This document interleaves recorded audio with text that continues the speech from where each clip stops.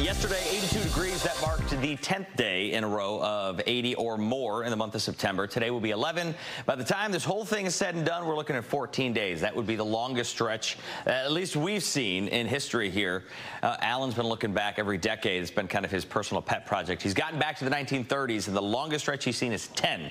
So today would break that. 14 would really fly by that. You would think with all these warm temperatures that we would be setting records when it comes to the average September temperature. Now, this average temperatures, you take the high and the low together, divide by 2. First part of the month was pretty chilly. We kind of forget that because we've been in this long stretch for a while, but we're pretty much right on key with where we should be. Now, we've got 4 more days of 80 degrees, and then we've got a bunch of 70s.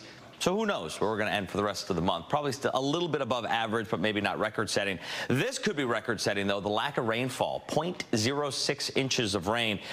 At this point, we usually have 2 inches of September rain. We are now at a 2-inch deficit for the month and a 1-inch deficit for the year, and only a few chances to see some rain over the next couple of days, next 7 days, really. This is one of those chances right here. Now, this is a stretch of some stronger weather, which is likely to cause some severe weather back out to our west. So there is a severe weather threat back to the west. For us, that's likely to impact us as we head into Friday. It could be a rumble of thunder later in the afternoon on Friday. We're going to say Friday, late afternoon, evening, and Friday night. We could see a couple of showers, but again, perhaps a couple of rumbles of thunder in spots around the state. That's Friday night up near Alpena. Some passing rain showers Friday, break Saturday. Sunday mostly dry, but then Sunday night into Monday arrives our first chance of some prolonged rain, which honestly my lawn kind of needs. Temperatures in the 80s right now, or in the 80s later today. We're in the 70s right now, climbing up to the 80s. Again, that's going to be the 11th day in a row. Some sunshine after that fog lingered a little bit early this morning. We'll check the next 7 days with these temperatures remaining in the 80s through Saturday, Sunday. By the way, Sunday marks the arrival of fall.